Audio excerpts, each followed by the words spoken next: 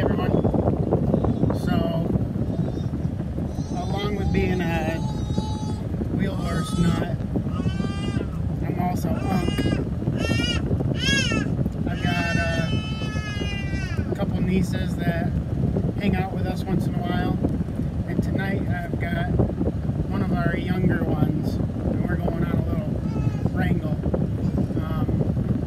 This tractor just popped up on Craigslist, and it seems like it's one of them deals that's too good to be true. But the guy just bought a new tractor. Yes, baby.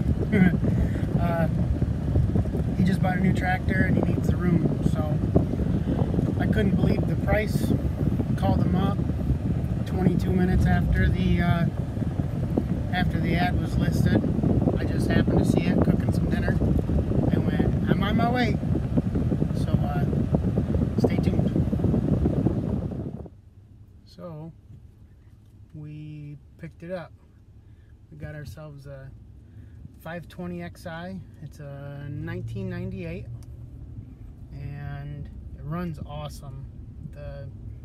The engine compartment is pretty packed full of grass, so we're gonna make sure we blow that out real good and maybe even pull the tins. But the mower deck has been welded quite a bit, and it looks like apparently the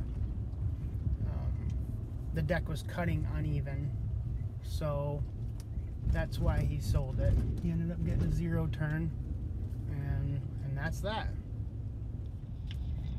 So this building here on the left is a concert hall, and normally on a Friday night you can't move downtown, you can't get anywhere, and now there's like no traffic.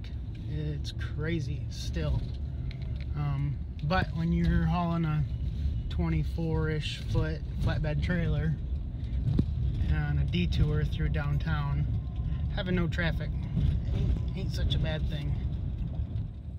So I got it home, and you know, you look at these things and it just looks like a lawnmower, just the design, the style, but it is tough.